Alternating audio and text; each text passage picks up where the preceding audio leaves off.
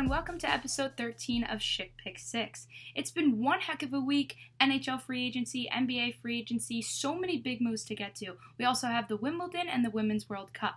For pick number 6, we start with the NHL free agency. There have been huge moves across the league, but honestly, for me, there's been 3 major moves. Some expected, some totally surprised everybody. The first being Artemi Panarin, signing with the New York Rangers. Many speculated this would be his destination, however he was also drawn to the Florida Panthers at first, where his former coach Joel Quenneville is now the head coach. But when it was decision time, he chose the Big Apple for a 7-year, $81.5 million contract. That's $11.6 million a year, now making him the highest paid winger in the NHL. Now with the accusation of such an amazing forward and the number 2 draftee, the Rangers-Devils rivalry is definitely heightened for this upcoming season. The number 2 power move is Joe Pavelski leaving the Sharks and Corey Perry leaving the Ducks, both for the Stars. Now, Sharks fans must feel really betrayed by their former captain. He spent 16 seasons there after being drafted in the 2003 draft class, and Corey Perry spent all his career in Anaheim as well. I mean, I just cannot believe Corey Perry's decision. He was being paid $8.6 million a year by the Ducks and took an enormous pay cut, only signing with the Stars for a 1-year, $1.5 million deal. I mean, good for the Stars. They needed power forwards after losing free agents Matt Zuccarello and Jason Spezza. Joe Pavelski, Corey Perry, Alexander Radulov, Tyler Seguin, and Jamie Benn. This Stars team is going to be dangerous next season. Now, I think the biggest shock of the offseason so far has been the Florida Panthers. Many of you are going to disagree with that because they didn't land a big-name guy like the Rangers or the Predators with Matt Duchene. But you know what? They strategized. They were a down-and-out team. They've only made the playoffs twice in the past 10 years, and they needed things here and there from different teams. They really made smart decisions. They acquired goalie Sergei Bobrovsky from the Blue Jackets, forward Brett Connolly from Washington, defenseman Anton Strawman from Tampa, and forward Nola Chari from the Bruins. Now, are these guys Crosbys or Ovechkins? No, they're not, but they have experience, and that's what the Panthers need. Achari just played in the Stanley Cup, Sergei Bobrovsky is a veteran goaltender, Anton Strawman was just a part of the 62-win season with Tampa, and Brett Connolly just won the Stanley Cup with Washington last year. And with Hall of Fame coach Joel Quenneville, this Panthers team is going to have a completely different look this upcoming season. Panthers fans should be really excited for the upcoming season. Now for pick 5, 4, and 3, it's the huge moves that came out of NBA free agency. I don't even know how to rank them, so I'm just not going to. This week probably goes down in NBA free agency history. I've never seen anything like it.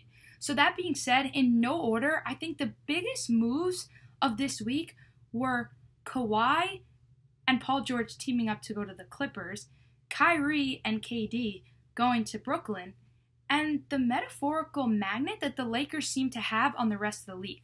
Now, let's break these up. Let's start with Kyrie and KD. Everyone knew for months Kyrie was going to Brooklyn, but KD was more of the iffy player. He was deciding between multiple teams, and Sunday when the news broke, it was crazy. The world went nuts. I think it was the loss of Zion for the Knicks that turned him away from signing with them, and he went to Golden State for a reason. To win a trophy. He did what he came to do, and he wanted out. But really, he'll only play for 3 years in Brooklyn because his Achilles injury will keep him out for probably the entire year next year. Next, I think, is the most shocking move of free agency. Kawhi to the Clippers. 4 years, $142 million. And he brought Paul George with him. Nobody saw this one coming. What a Western Conference rivalry in LA with the Lakers. Now, this brings me to Kawhi's impact. Okay? Before he signed, the Lakers had LeBron, Anthony Davis, Kyle Kuzma. You know, the big name players. And after he signed, this is where the metaphorical magnet comes in that I was talking about before. The Lakers then signed Danny Green from Toronto and DeMarcus Cousins from the Warriors. Staples Center is going to be insane this upcoming season with that rivalry. Pick number 2 is the 15-year-old phenomenal Coco Gauff. It all started last week when she faced off against her childhood hero, Venus Williams, in her first match in the majors ever. She shocked the entire world, beating Venus in straight sets 6-4, 6-4.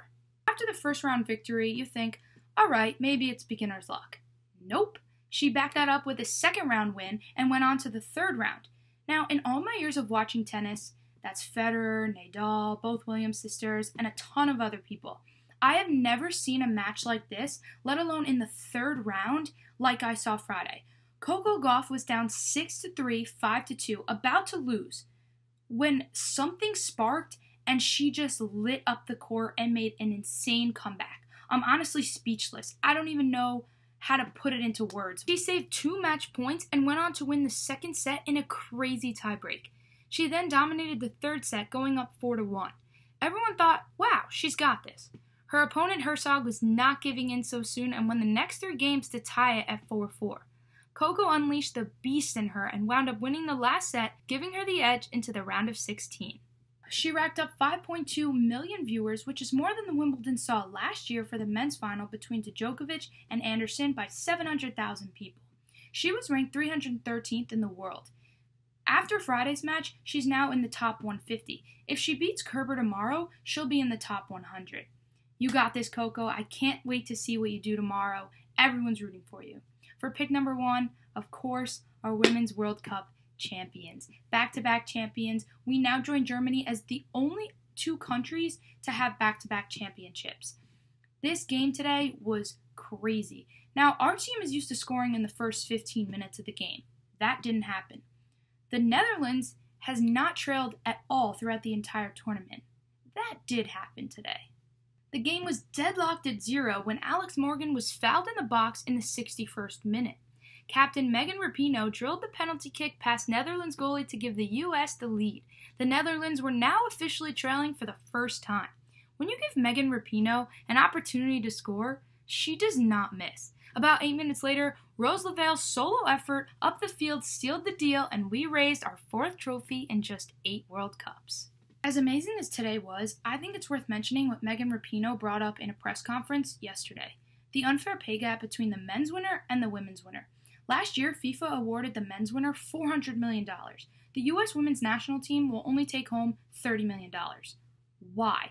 Did they achieve something different, or are they playing the same tournament with the same level of difficulty, with the same ball, and hoisting the same trophy? So why are the men being paid 13 times more than the women?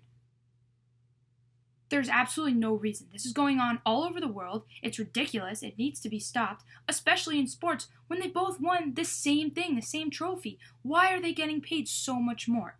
It's insane. It needs to be stopped. Something needs to happen. These women are role models, and you know what? They don't deserve to be treated as any less than the men. I'm sure these women aren't even thinking about that right now because they're celebrating as they should be. Thanks for tuning in to the madness the sports world saw this week. We'll have so much more. Thanks for tuning in to Schick Pick 6.